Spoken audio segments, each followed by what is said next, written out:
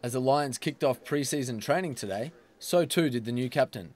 27-year-old Jonathon Brown steps into his role after 2 years as co-captain.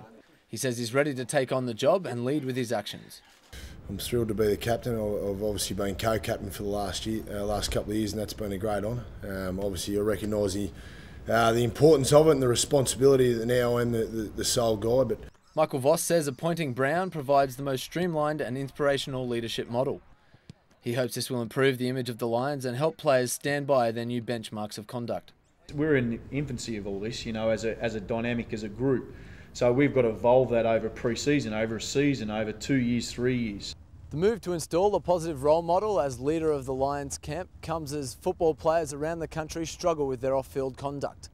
Latest player to hit the spotlight was Joel McDonald, who was fined $250 for being a public nuisance.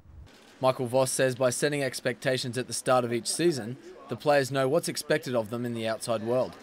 Whatever we do away from this football club, rightly or wrongly, even though you're here, your role doesn't finish here. It's in the fine print.